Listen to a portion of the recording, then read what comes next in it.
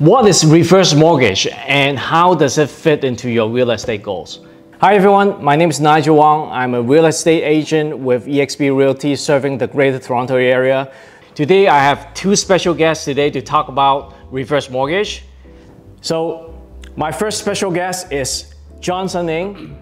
He's a mortgage agent with Caliber Mortgage, as well as Eric Lee. He's a real estate and business lawyer with Garrison Law. So Johnson, the first question I have is, what is reverse mortgage and how is it different from traditional mortgage or refinancing or home line of credit? So great question. Basically, a reverse mortgage is very similar to a traditional mortgage in every sense. The only main difference is that on a traditional mortgage, you're qualifying based on your income versus debt. Now with a reverse mortgage, you're qualifying based on your age. So Johnson, what are the main advantage of getting a reverse mortgage versus other mortgage products? So the main advantage would be the payment option. So I'm going to start with the first one, which is just like a regular mortgage. You can pay principal and interest. Okay. The second payment option, interest only. Or the third payment option, which is no payment. No payment. That's incredible. It is. So you just let the interest accrue until when you pass away. I see.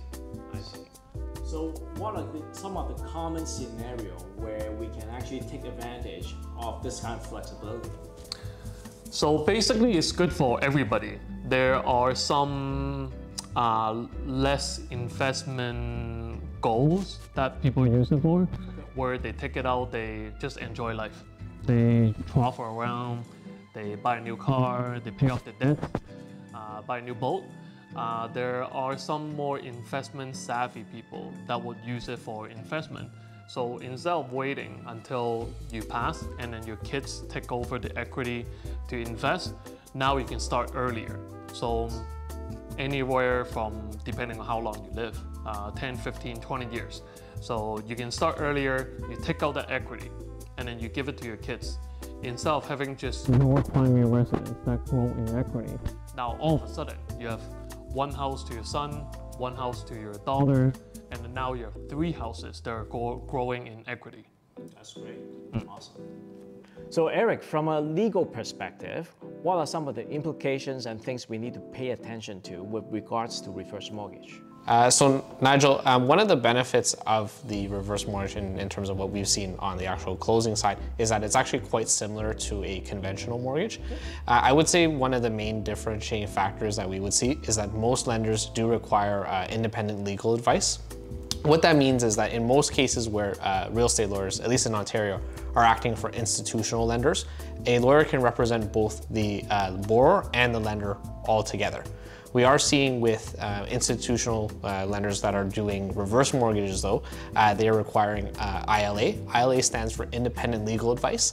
And what that will typically entail is that even though we are only instructed to act on the lender's side, and then the borrower will actually have to retain a separate lawyer to represent them or provide them with independent legal advice when they're signing off on those documents. So in that regard, there's actually a separate cost, and that effectively they're paying for two solicitors to act on the transaction, because typically it's the borrower that is responsible for all the legal fees related to the reverse mortgage.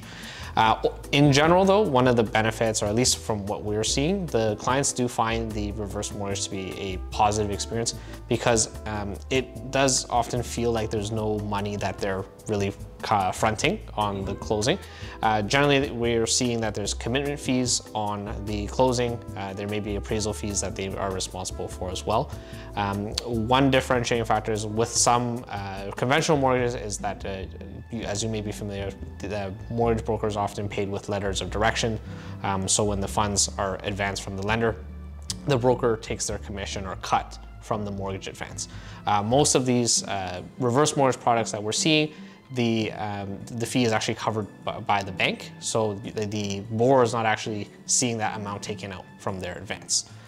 So with all these additional costs that are typically levied, they're actually deducted from the advance, so it's not like the borrower is paying the money up front. Of course, it gets accumulated into the debt, but in terms of the borrower's goals of not having to carry payments or actually take money out of their own pocket to access additional equity in their house, this is a common way that they can do so by going through with a reverse mortgage product.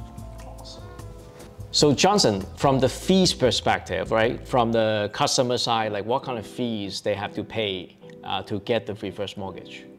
So Nigel, on the fee side, it's very simple. There's just a commitment fee from the lender. So that will range from about $900 to about $2,000, depending on which lender you go with. They do have different programs, so different clients will fit into different lenders. There is also the lawyer fees. So solicitor fee plus IOA is about $1,500 to $2,000, depending on the lawyer again. There's also the appraisal fee, so $400 to $500, that's about the market rate right now.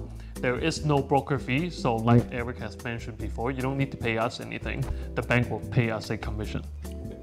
So there you have it. So that is what reverse mortgage is all about. I really hope that this video is helpful to you, and if it is, please give us a like, comment, and share. Even if you don't like it, please comment below and tell us how we can improve. So here's the information of how to contact me, and this is the information for Johnson, and that's the information for Eric.